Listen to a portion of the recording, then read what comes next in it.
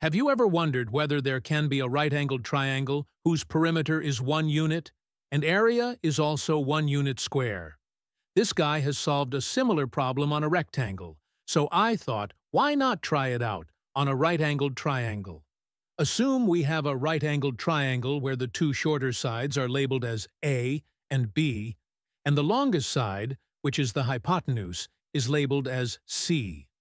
Since the triangle is right-angled, we know from the Pythagoras theorem that A square plus B square is equal to C square.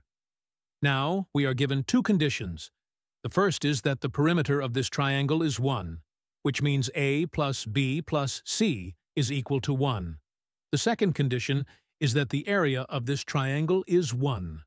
Now, for any triangle, the area is calculated as half times base times height. In our case, since the right angle is between the sides A and B, we can treat A as the base and B as the height. So the area becomes half times A times B. And since we are told that the area is 1, half AB equals 1.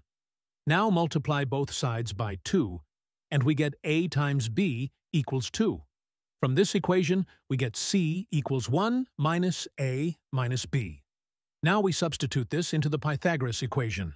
We get A squared plus B square equals 1 minus A minus B whole square.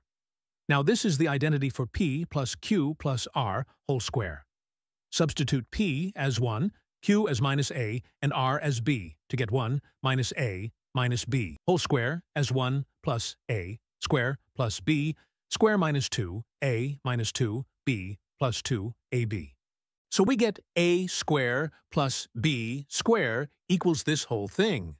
Oh, look, A square plus B square will get cancelled from both sides, and we will be left with 1 minus 2A minus 2B plus 2AB equals 0. But from here we have A times B is equal to 2.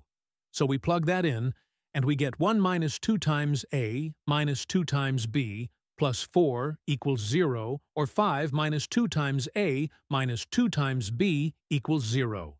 Take 2A and 2B this side to get 2A plus 2B equals 5. And after dividing everything by 2, we get A plus B equals 5 by 2. Now, go back to the perimeter condition again. We had A plus B plus C equals 1.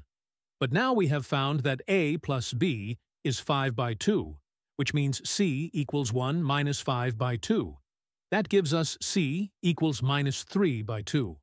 But this is not possible because a side of a triangle cannot be negative, which means that there is no right-angled triangle that can have both its perimeter and its area equal to 1. Yo, fam, that was lit.